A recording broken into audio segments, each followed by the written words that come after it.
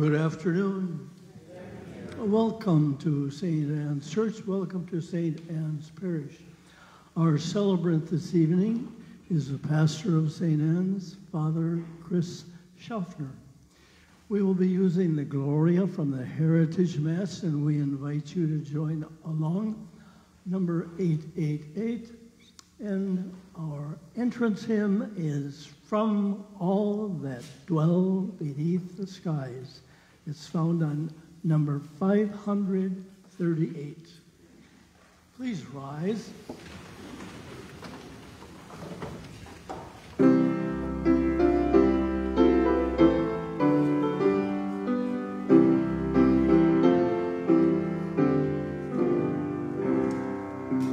From all that dwell below the stars, let every creature arise.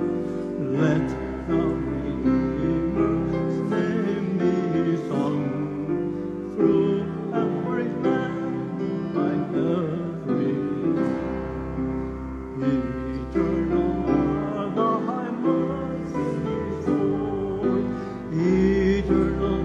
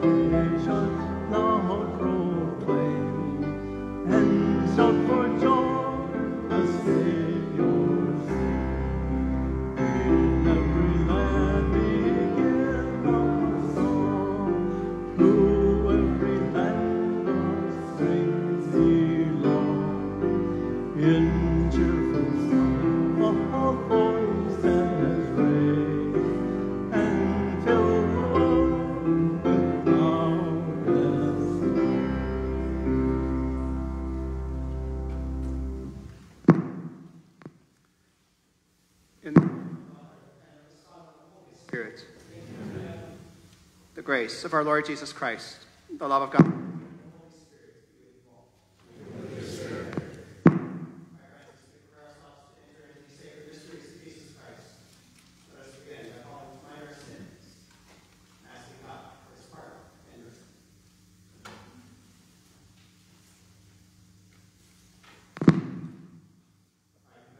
to Almighty God, and to you, my brothers and sisters, that I have greatly sinned.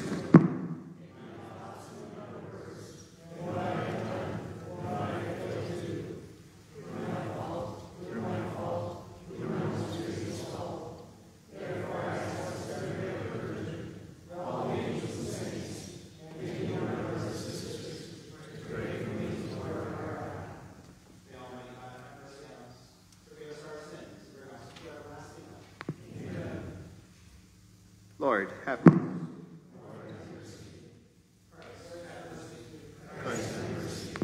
Lord, have mercy.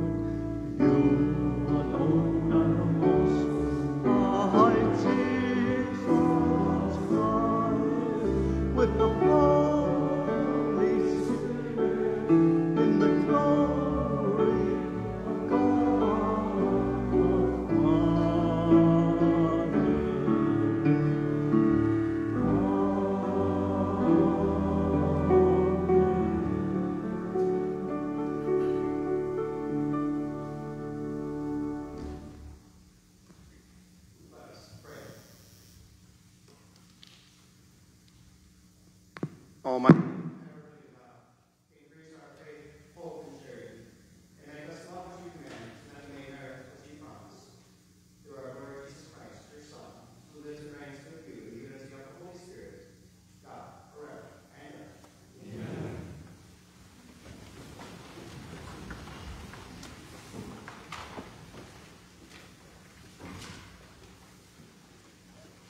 A reading from the book of the prophet Jeremiah. Thus says the Lord, shout with joy for Jacob, exult at the head of all the nations. Proclaim your praise and say, the Lord has delivered his people, the remnant of Israel. Behold, I will bring them back from the land of the north. I will gather them from the ends of the world, with the blind and the lame in their midst, the mothers and those with child. They shall return as an immense throng. They departed in tears, but I will console them and guide them. I will lead them to brooks of water on the level road, so that none shall stumble. For I am the father to Israel. Ephraim is my firstborn. The word of the Lord.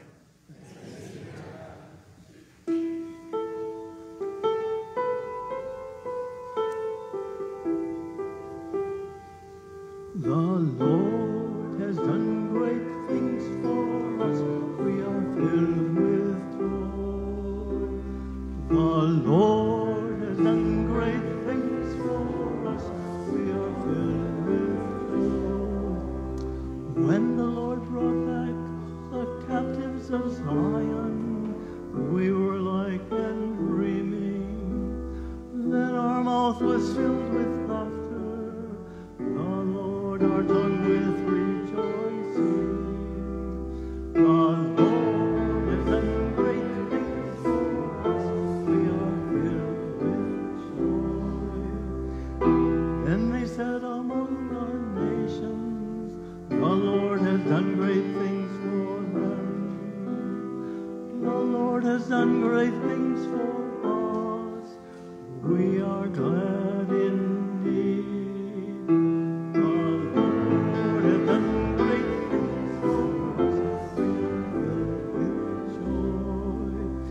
Restore our fortunes, O Lord, like the torrents in the southern desert.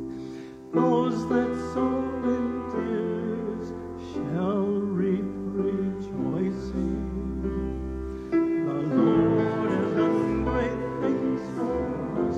We are filled with joy. Although they go forth weeping, carrying the seed to be sown, they shall come back rejoicing, carrying their sheaves.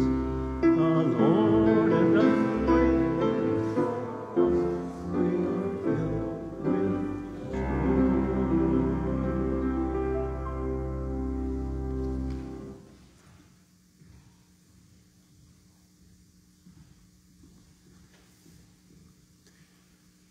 A reading from the letter to the Hebrews. Brothers and sisters, every high priest is taken from among men and made their representative before God to offer gifts and sacrifices for sins. He is able to deal patiently with the ignorant and erring, for he himself is beset by weaknesses, and so for this reason must make sin offerings for himself as well as for the people. No one takes this honor upon himself, but only when called by God, just as Aaron was. In the same way, it was not Christ who glorified himself in becoming high priest, but rather the one who said to him, "You are my son. This day I have begotten you." Just as he says in another place, "You are a priest forever, according to the order of Melchizedek." The word of the Lord.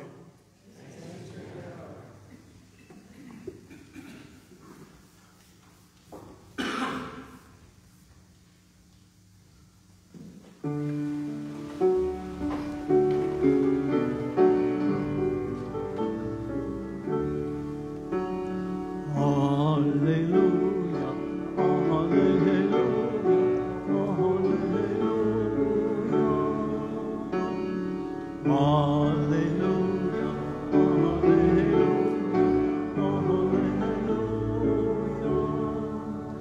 Our Savior Jesus Christ destroyed death and brought life to life through the gospel. Hallelujah, hallelujah, hallelujah.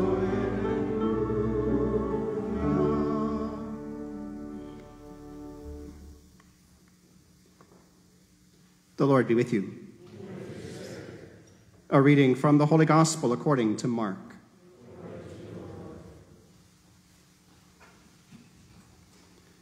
As Jesus was leaving Jericho with his disciples and a sizable crowd, Bartimaeus, a blind man, the son of Timaeus, sat by the roadside begging.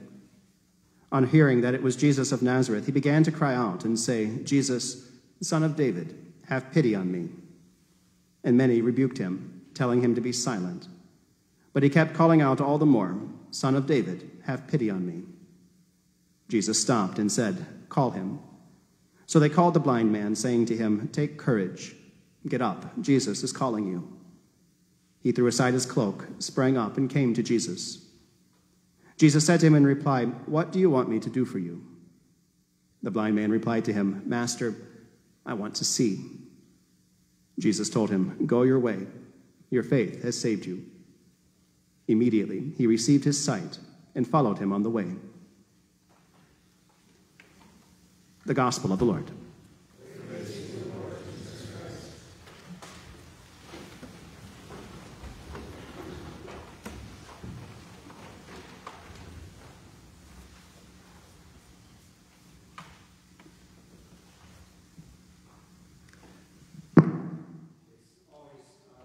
Thing when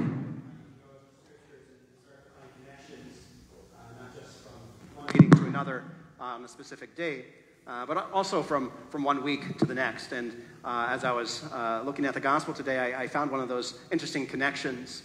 There was, if you listen very closely, there was a line that Jesus said today, which is very similar, if not almost exactly what he said last week in the gospel. Now, if you remember last week's gospel, we heard about the sons of thunder, James and John, who come up to Jesus and they ask him with the intention, they say, "We want one of us to sit at your right, the other to sit at your left in your kingdom." And before they ask him that, Jesus goes to them and he asks them, "What do you wish me to do for you?" And that's when they make that request known. Now today, it's a very similar situation. The blind Bartimaeus is found begging on the side of the road when Jesus comes along, and Bartimaeus is called forth to him, and Jesus looks him in the eyes and says, "What do you want me to do for you?" And of course, his answer is, as we might expect, "I want to see." So two very similar situations we have here. These people had these very deep longings in their heart. They have this want, this desire, and I'm not sure it helps whether one is more worthy. But it is interesting that Jesus does in fact respond to very different ways. James and John, last week, he says that it's not his place to assign those positions. So he does say you go after others. But Bartimaeus, Jesus says, "Go, your faith is saved." And then he's healed. And I think what this does is it highlights for us one of the many questions, or perhaps one of the many struggles we have when we go to God in prayer. We wonder why we go to God. Sometimes we ask something, we can see he's not listening to us. Or maybe it seems he's just helping us. Well, at other times he seems to be very gracious to us. Maybe we seem to be generous to others. And we always have to ask that question, well, what gives? Sorry for the microphone there. That's not good, is it? That's not good at all. Maybe I'll go to the pulpit for the rest of my homily. It's been a while since I've preached from up here. So there's really a very different character to the two types of requests that we heard these weeks.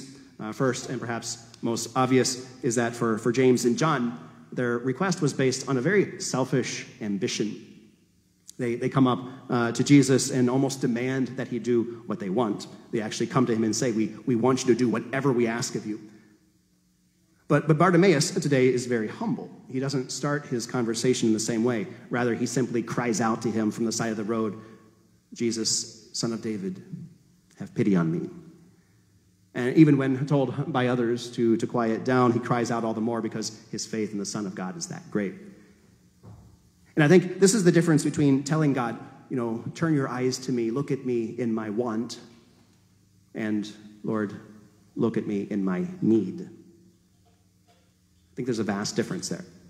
Our Lord loves it when we can come to him in true, humble, genuine need, not demanding something just because we want it, but really opening up our heart, asking for his grace because we know that we need it. And I wonder how many of us have really ever taken a look at ourselves and evaluated how many of our prayers are actually wants versus needs. And how might we go about knowing the difference?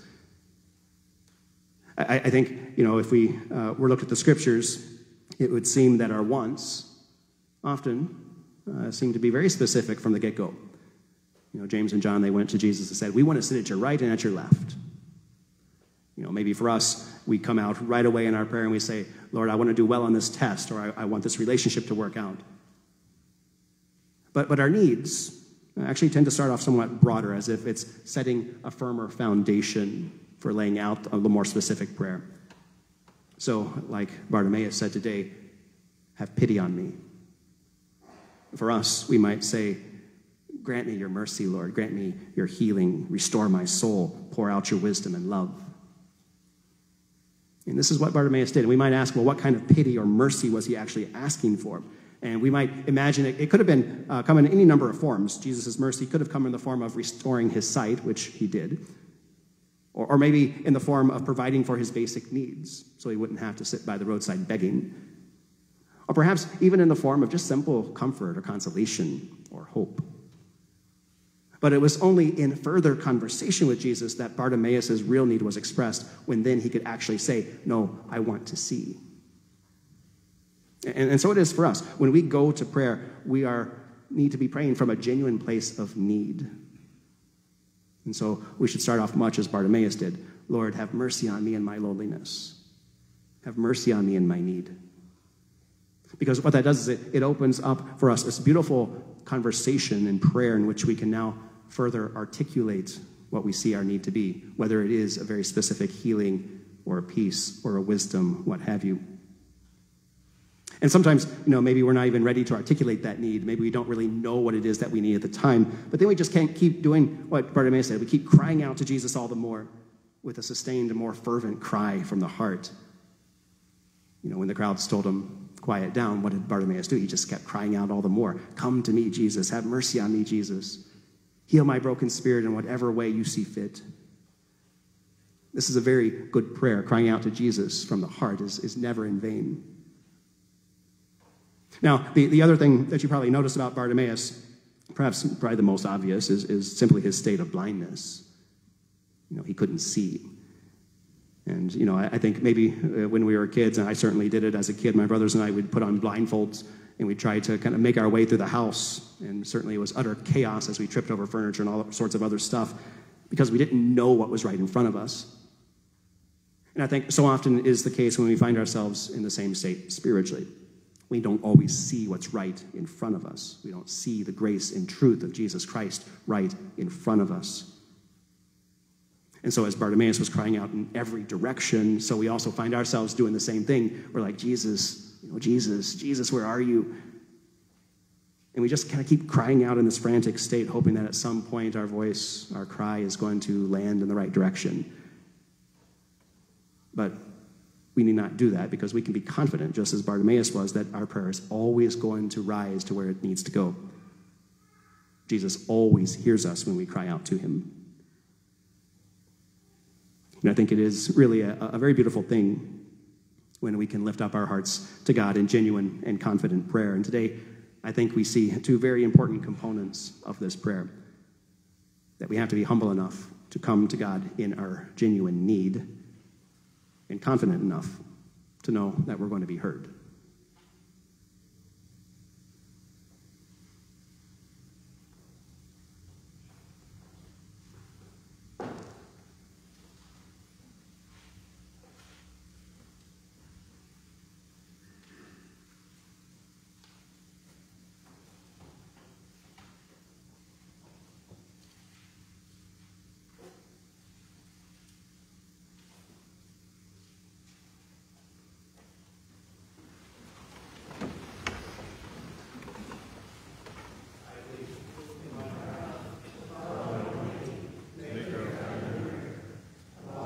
invisible. I believe in one Lord, Jesus Christ, the only.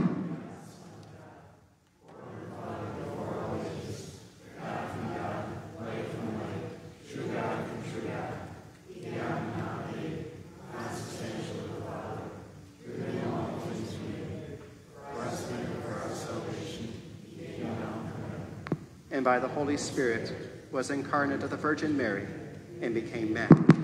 For our sake he was crucified on the cross. He suffered death and was buried, and rose again on the third day, in accordance with the Scriptures. He ascended into heaven, and is seated at the right hand of the Father. He will come again for judgment of the living and the dead, and his kingdom will have no end. I believe in the Holy Spirit, the Lord, the giver of life, who proceeds from the Father and the Son, who with the Father and the Son is adored and glorified, who has spoken through the prophets. I believe in one holy, Catholic, and Apostolic Church. I confess one baptism for the forgiveness of to come.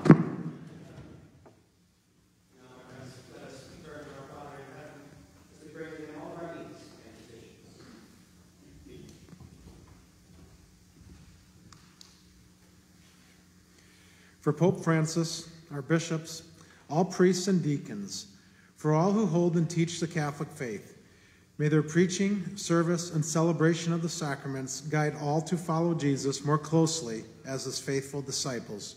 We pray to the Lord. For a deep respect for life at all of its stages, from conception to natural death, and for an end to all practices that threaten the dignity and sanctity of life. We pray to the Lord. For all families, that the home may be a place where the love of Christ is deeply rooted, where children may find an example of how to live out their call to holiness in their daily life. We pray to the Lord. For those who endure the suffering of their body, mind, or spirit, may God grant them merciful healing, and may their faith be strengthened so as to sustain them in their trials. We pray to the Lord. For our parish and school community of St. Anne's, may we be united in our mission and vision to spread the gospel message of Jesus Christ and make disciples of all nations. We pray to the Lord. For the souls of all the faithful departed, especially Albert and O'Donna Cubis and Ann Stubbs, may they know the mercy of Christ and rise with him to new and eternal life. We pray to the Lord. Almighty, eternal Father, we turn to you in humble, confident faith that you hear and answer all of our prayers. Accept all these needs that we lay at your altar this day and answer them all in accord with your most holy will. We ask this through Christ our Lord. Amen. At this time, any little ones present who have an offering to make can come forward and place it in the basket at the foot of the altar. As the gifts are brought forward and prepared, please join us in the hymn, There is a Balm in Gilead, number 4, 5, 6.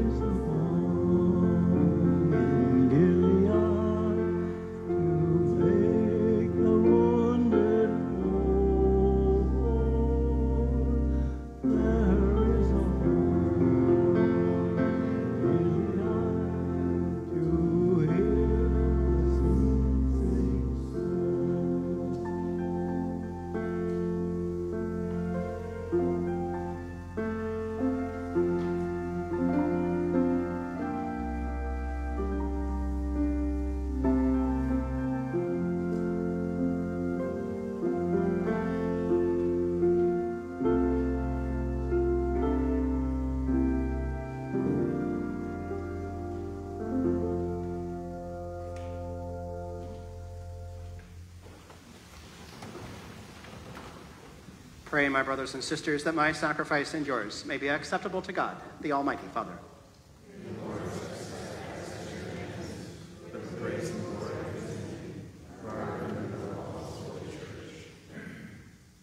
Look, we pray, O Lord, on the offerings we make to your majesty, that whatever is done by us in your service may be directed above all to your glory.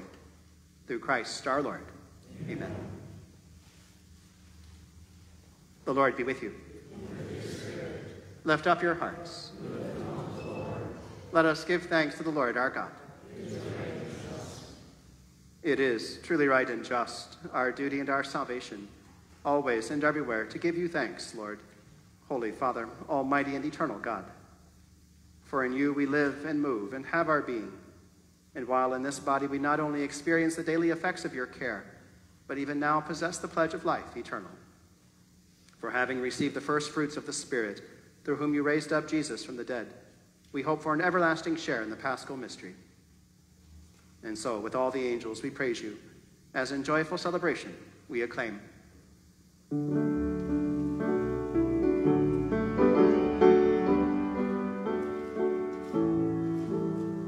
Holy, holy, holy,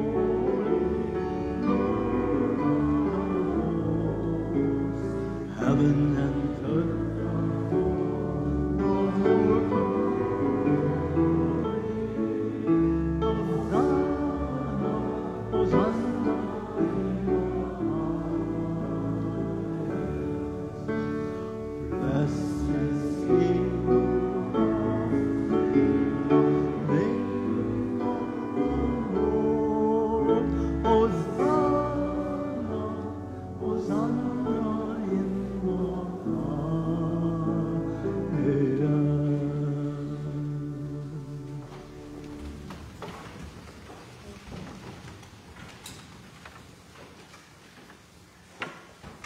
You are indeed holy, O Lord, and all you have created rightly gives you praise.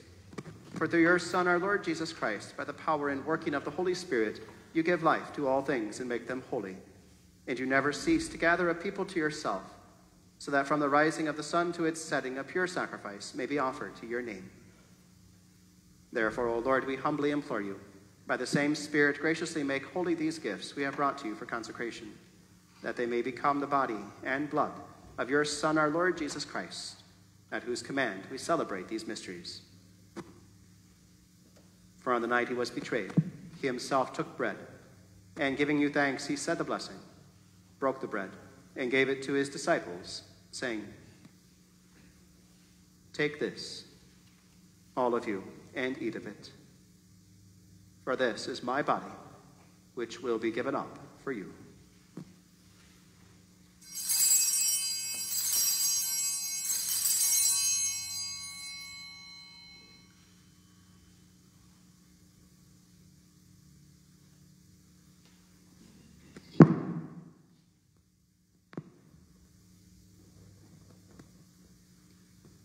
In a similar way, when supper was ended, he took the chalice, and giving you thanks, he said the blessing, and gave the chalice to his disciples, saying,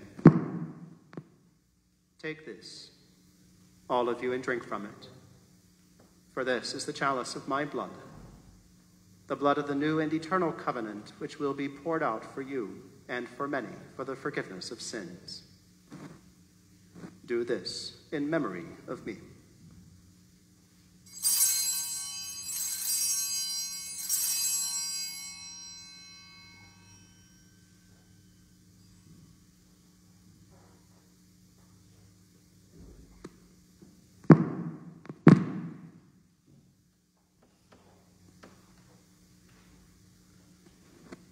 The mystery of faith.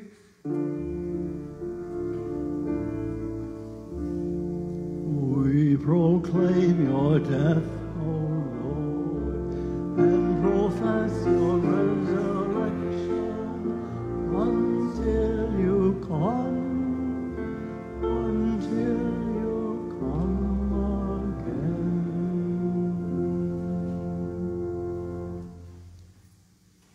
And therefore, O Lord, as we celebrate the memorial of the saving passion of your Son, his wondrous resurrection and ascension into heaven, and as we look forward to his second coming, we offer you in thanksgiving this holy and living sacrifice. Look, we pray upon the oblation of your church, and recognizing the sacrificial victim by whose death you willed to reconcile us to yourself, grant that we who are nourished by the body and blood of your Son and filled with his Holy Spirit may become one body, one spirit in Christ.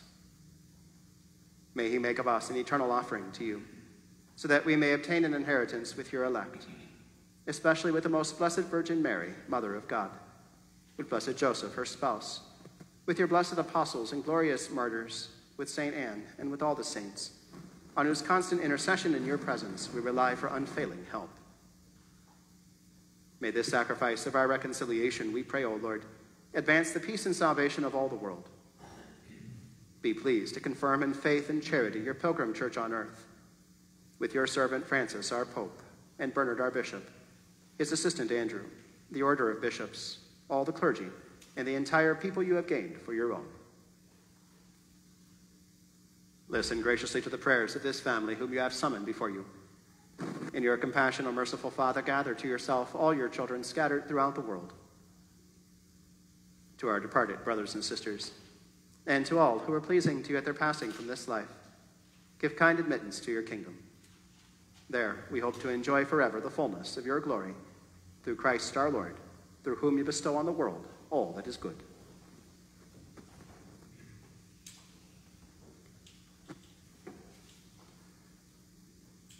Through him and with him and in him, O God, Almighty Father, in the unity of the Holy Spirit, all glory and honor is yours forever and ever.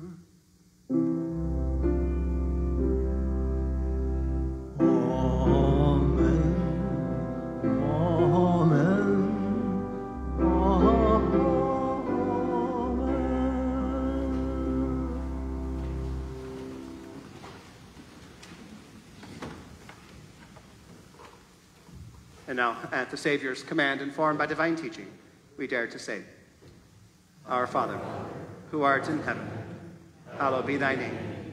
Thy kingdom come, thy will be done, on earth as it is in heaven. Give us this day our daily bread, and forgive us our trespasses, as we forgive those who trespass against us. And lead us not into temptation, but deliver us from evil. Deliver us, Lord, we pray, from every evil. Graciously grant peace in our days, that by the help of your mercy we may be always free from sin and safe from all distress, as we await the blessed hope and the coming of our Savior, Jesus Christ.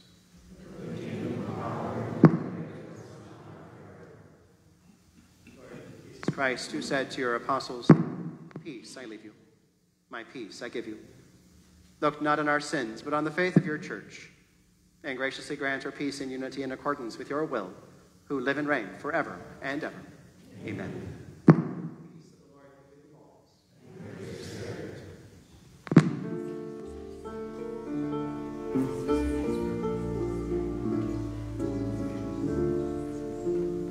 Lamb of God, you take away the sins of the world. Have mercy on us. Lamb of God, you take away the sins of the world. Have mercy on us. Lamb of God, you take away the sins of the world. Grant us peace.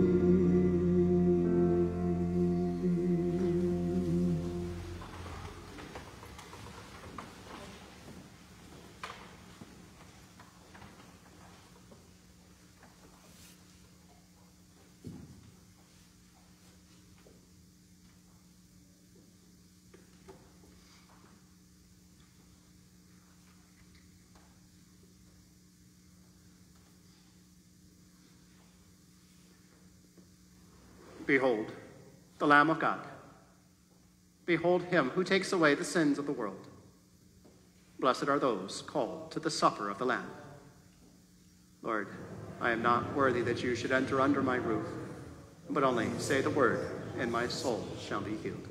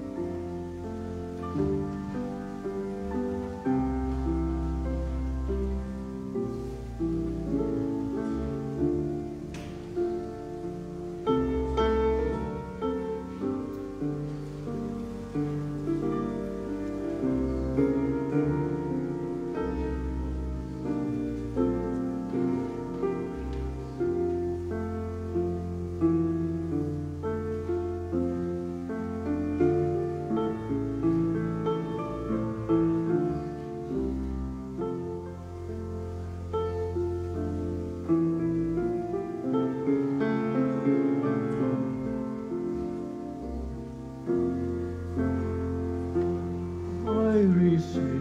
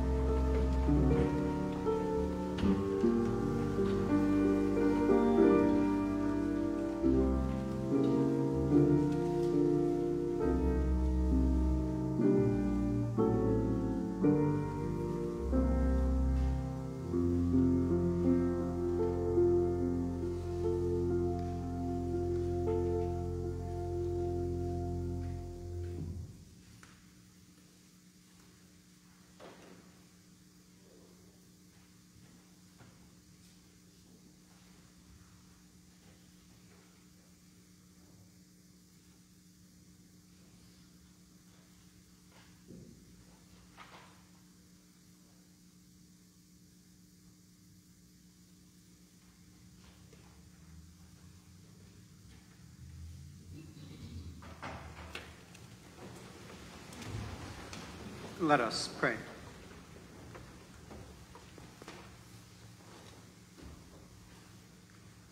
May your sacraments, O Lord, we pray, perfect in us what lies within them, that what we now celebrate in signs we may one day possess in truth. Through Christ our Lord. Amen. So once again after Mass, if you have a moment to stop by our script table over in the chapel area, gift cards are available for purchase. A percentage of all sales comes back from the retailers to St. Anne's Parish or School to benefit our ministries here. So check it out if you have a moment after Mass today.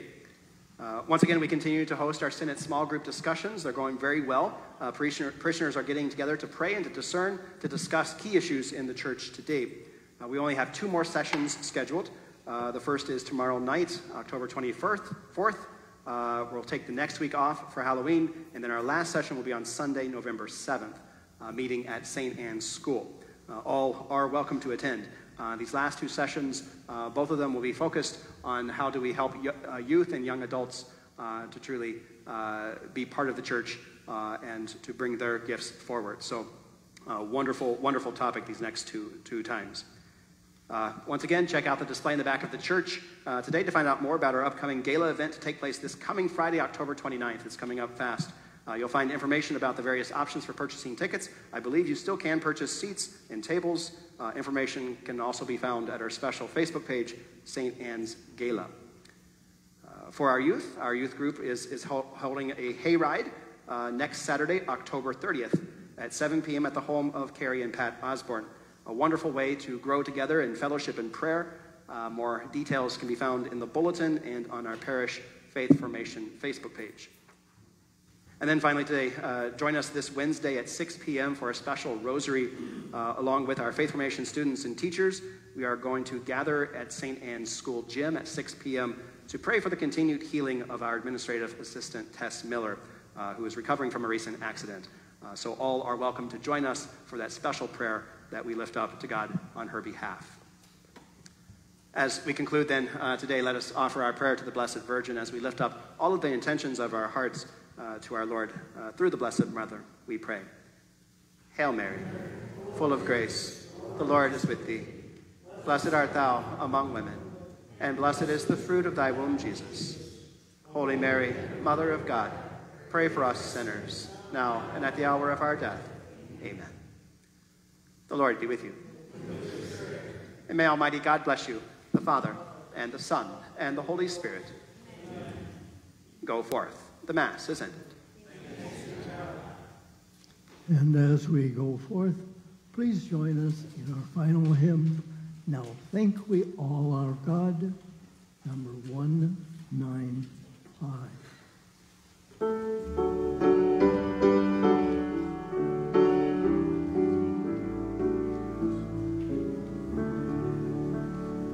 Now